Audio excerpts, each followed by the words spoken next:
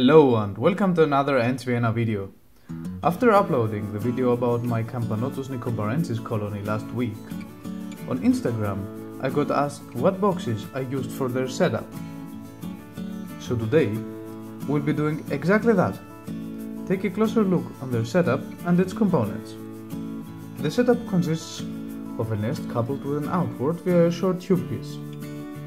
I decided to go for an atom nest since Camponotus Nicobarensis are not fond of digging.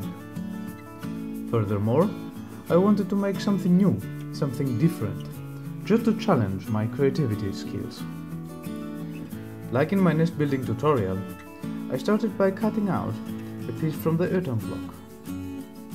Though this time, my goal was to fit it in a cube-shaped plexiglass box that I bought on Amazon, so that I have a clear, three-side view of the inhabitants.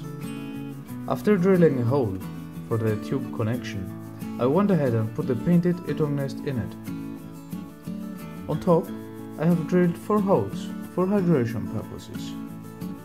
For the Outworld, I used a bigger box of the same series. I'll link everything in the description below for you.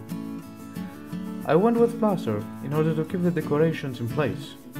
If you are interested in how to build an outward like this one, let me know and I will make a video on it.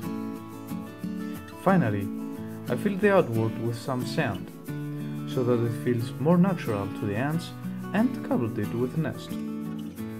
That's it for the building part, guys. At this point, there's only one thing left, putting the ants in and let them explore.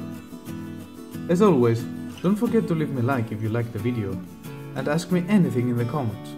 Also, make sure to subscribe, because we will be coming back in 2019 with big AntsVienna news for you. I'll let you watch the colony exploring, while both Evie and I wish you Merry Christmas, everyone!